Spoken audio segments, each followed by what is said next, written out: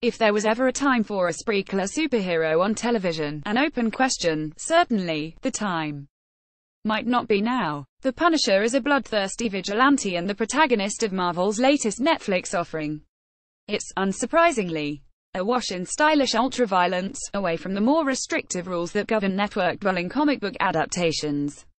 It's been the mode of almost all of the Ink Giant's Marvel shows: dull, often pointlessly nasty brutality with some languid speechifying between crunching bones. In the Punisher's case, though, it's not even artful fist-fighting but the titular character blasting away at flesh-and-blood humans with a variety of automatic weapons. Iron Fist is a terrible show, and it's not Donald Trump's fault. Read more. He's one of the more remarkably odd Marvel Universe creations, introduced by writer Jerry Conway and artist John Romita Sr. in 1974 to be a minor Spider-Man villain. "I kill only those who deserve killing, Jackal," he explains to one of the series' less ambiguous bad guys. To go on. A few months later, after trying to kill Spider-Man, as the result of what must have been a very embarrassing mix-up, it turned out the Punisher was a man named Frank Castle who had been to Vietnam and returned home only briefly before his family was killed in the crossfire of a gunfight between gangsters during a day at the park, a scene vividly realized in the new series. Much like Batman, but without the fun villains, millions of dollars, or respect for the sanctity of life, Castle prowled dark alleys in black body armor with a white skull on it, looking for any old crook to destroy in empty vengeance, and, having become one of Marvel's stock players after a few years, was never allowed to die convincingly or grow into someone more complex in the infinite story that is the Marvel Universe. In his original incarnation, the Punisher was a judge, as well as an executioner, in a mode not too different from pulp characters like the Shadow who anticipated the birth of superheroes.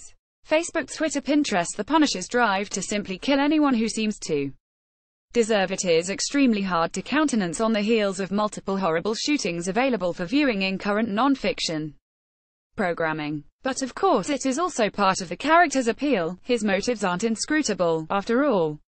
It's in the name. And that's a lot of the problem. Frank Castle exists at the intersection of the uncomfortably appealing and the unforgivable, a crowded cultural waypoint at the moment.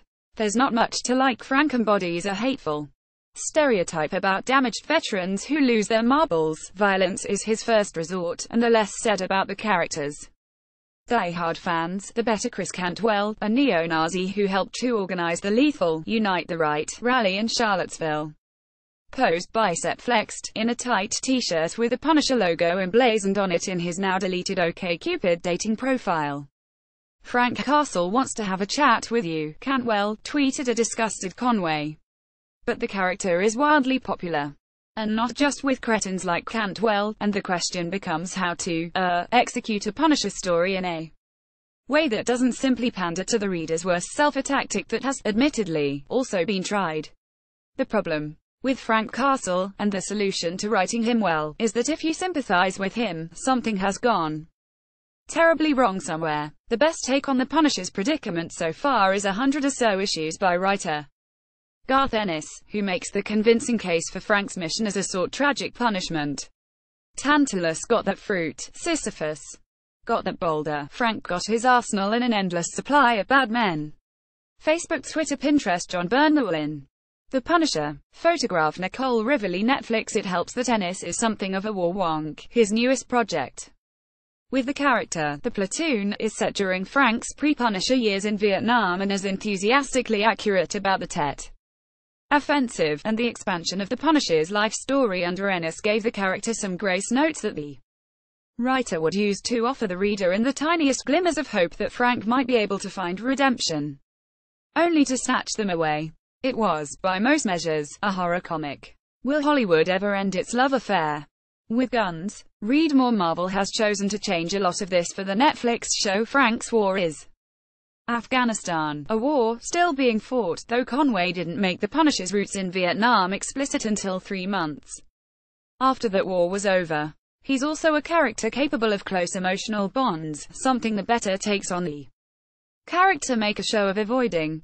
And John Bernthal is a talented actor with emotional range. Ennis's Punisher is more Clint Eastwood in Unforgiven. It's a mark of how likable Bernthal seems that we want to see him saved in new show. In his most frightening and vivid incarnation in the comics, the Punisher will be consumed by his mission, and it will destroy him. Ennis wrote that story a few years ago, set far in the future, a parable of dying by the sword. Frank, having recently emerged from a bunker where he has ended all hope of continued human life, begins to hallucinate that he's back in Central Park with his family just before their murders. He isn't. He's dying of radiation poisoning as he walks between heaps of bones of the last people save him to die. Maybe this time, he thinks, I'll be in time to save them.